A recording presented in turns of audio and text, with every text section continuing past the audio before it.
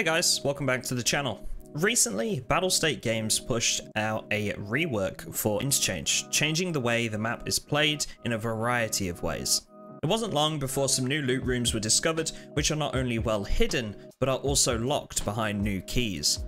In this video, I'll show you where these rooms are and how to access them. There's a couple of steps involved, so hopefully this video makes it plain and simple for you.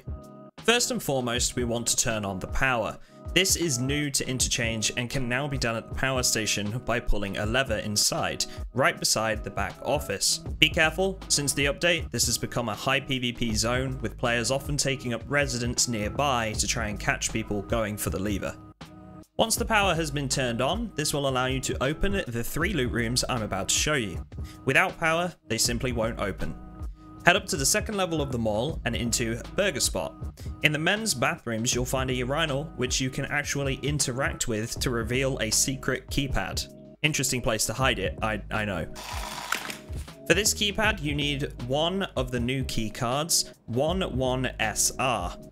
It's rumored that this keycard can be most commonly found on Killer, but I'm yet to confirm that. Otherwise, you can find it in scav pockets, bags, and filing cabinets like any other key.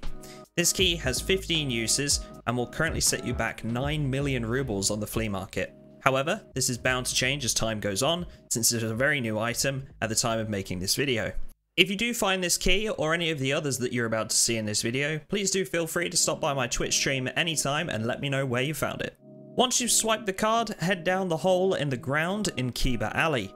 Take a left and you'll be able to find a now opened room. This is the new safe room exfil room, but it also spawns quite a few goodies as well. On the wall of this room is another lever. Pull it and this will open the secret room we're about to visit. In the underground section of the garages closest to the power station, you can now get behind these containers and access a container which you've just opened by using the lever in the safe room exfil. You can find various weapon attachments and gun crates in here, as well as the odd fully built weapon on the gun racks. The next secret loot location is inside the container storage area outside the mall. You can access the container by using the new makeshift ramp right by the front of the container that you're seeing now. Remember, you'll need the power to be on before you can access this container.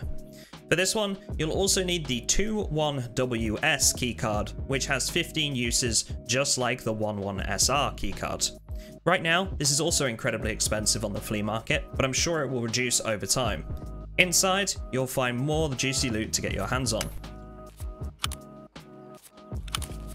The last of the loot rooms is a little easier to find, as it's simply located in the medical bay beside Techlight on the upper level of the mall. Again, even for this door, the power will need to be online first. This room requires a new medical key, which has unlimited uses.